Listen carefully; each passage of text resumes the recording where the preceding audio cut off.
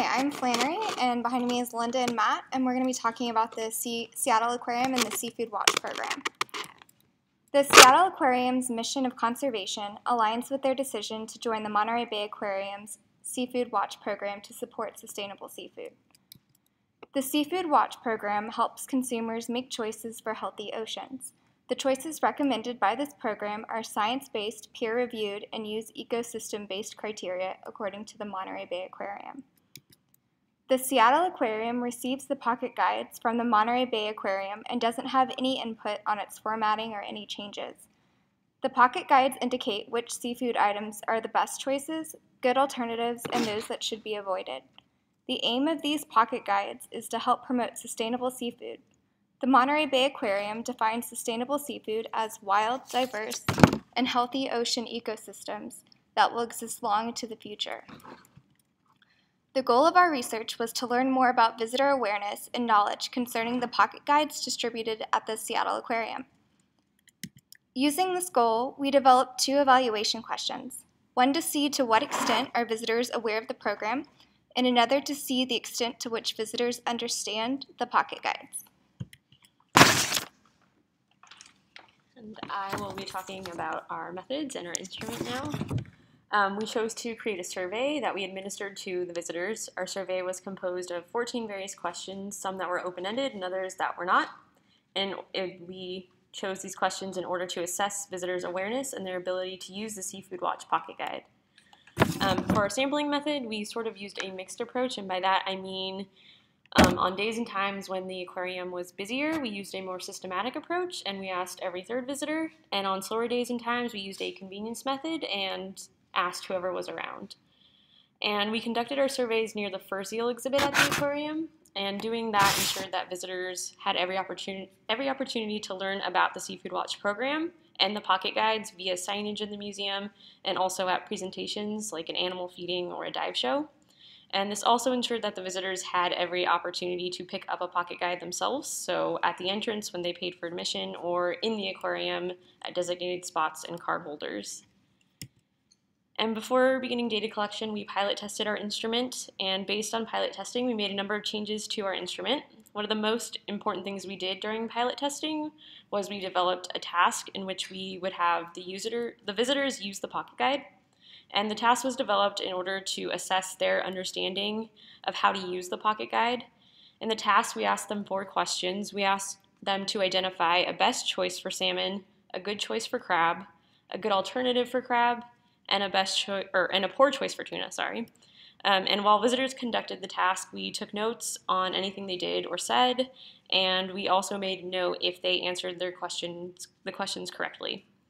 And after pilot testing, we also decided to add some more demographic questions because we noticed a trend that a number of visitors were non-residents of Washington, so either out of state or out of the country.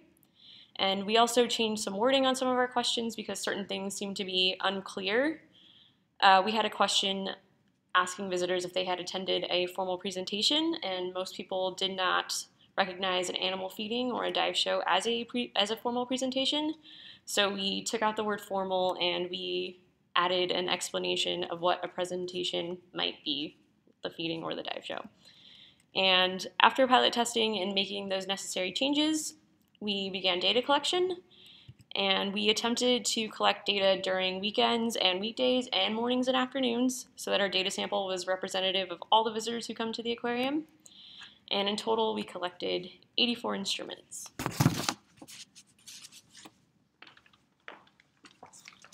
Okay, for the data analysis, we got some pretty kind of polarizing numbers, some very large numbers and very small numbers that really are going to kind of highlight the answers to these evaluation questions. As you can see, 25 out of 84 visitors were familiar with Seafood Watch pocket guides.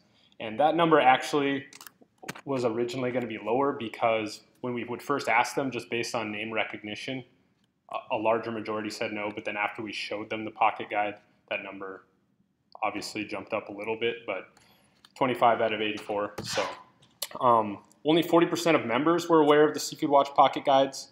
We're not really comfortable saying that this is indicative of all members because we only had 10 members in the sample. So out of random sampling, we were able to get 10. 27 of the individuals interviewed had been to the aquarium before. This was a very important piece of data for us because we thought that this would be the best way to indicate whether or not the message was being given to the people or whether they're being made aware through the aquarium. So looking at those numbers, you can see that 27 out of 84 visitors interviewed were repeat visitors, meaning that they had been to the Seattle Aquarium before, and 33% of those were aware of the Seafood Watch pocket guides. Overall, only 10% of all 84 individuals that we interviewed, only 10% learned about the Seafood Watch pocket guides from the aquarium.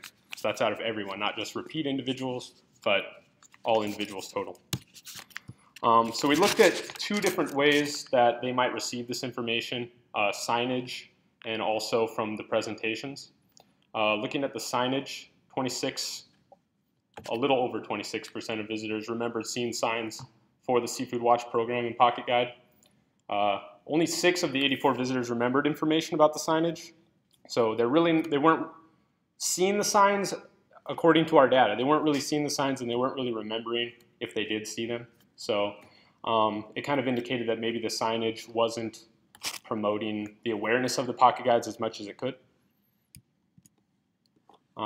Looking at the programs, 32 out of the 84 visitors interviewed attended a program at the Seattle Aquarium, and these programs were like feedings and divings and other things where they might learn about sustainable seafood or about the Seafood Watch pocket guides.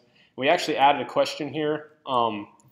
So as you can see, the blue and the purple, or the dark blue and light blue, people were saying that they remembered sustainable seafood in the pilot testing, but we kind of noticed that that answer might be different than being aware of the pocket guides, even though the information is similar. So we divided those into 2 separate questions to kind of identify that difference. 23% remember the programs mentioning sustainable seafood, and 12% remember the programs mentioning the Seafood Watch pocket guides. And ideally, I think you would want those to be fairly similar to each other, the number. 10 out of the 32 visitors who attended a program remembered the program mentioning sustainable seafood, the Seafood Watch pocket guide program, or both. This one was surprisingly different. We found that it was very easy to use for the most part. Once they had it, they were able to use it. 39.3 stated that the guide was useful or knowledgeable. And so this was an open-ended question that had a lot of different answers come to us. And to have 40% of them say that it was knowledgeable or useful was a fairly high number. And as you can see from the bar graph, a majority of people said that they would use it sometimes, often, or always. We had a little bit of a problem in that the wording on one of our task questions said, what is the best choice for something? And that was kind of confusing, but we caught that early on, and I think only 4 of those tasks was that a problem with, so we removed those for this number of 82.5%. We determined know how to use the pocket guides based on the task, and that means that they answered all of the task questions correctly. And also based on their open-ended answers, they showed that they knew what it was useful for, because they would mention things like restaurants, and they would mention things like grocery stores as places that they would use this guide. So kind of determined that once they did have it, it was fairly easy to use, and they were gleaning the information off of it they were expected to. There were some limitations, as we mentioned before, the best versus good. We thought we dealt with that by removing those from our task numbers so that those wouldn't be reflected as a problem in the numbers. The otter exhibit was closed for 1 day because of maintenance. We don't know if this really had an effect, but it was one less chance for people to become aware of it, so that day is noted in our notes. Cruise ships on the weekends may bring in different demographics, so that may adjust the numbers a little bit if the people that we're asking are influenced because they're from out of state or from out of country, and that kind of brought in a larger number of those people. Beginning stages of passing out the pocket guides at the entrance. Based on the numbers we got, people weren't receiving them at the entrance, and we kind of thought that they were going to, and we're not really sure if they were just they didn't say that they were refusing because we asked them, but they didn't remember being asked or being given a pocket guide, so that may influence whether or not they were aware of it or not. So the conclusions, these first 3 titles here are their answers that were given to us by them as the 3 highest suggestions that they gave for ways to change how people would become aware. So handing out pocket guides at entry, improving signage, and raising awareness. Some other things that we kind of got rid of were like, some people suggested, well, why don't you have an iPhone app? Well, we have one. They're just not aware of it. So, yeah. So it's more of an awareness thing versus a resource thing. The resources are there. They just need to become aware of it. And these are the 3 things that they said. And also our data kind of shows that this was, as we mentioned, the signage and awareness throughout was lacking a little bit. So based on the data, people do not have strong awareness of the program, but once they do have the guides, we feel that they are effective and useful and they will know how to use them. We'd like to thank the Aquarium and Justine for all her help, and you guys as well for helping us through this process. Thank you. Any questions?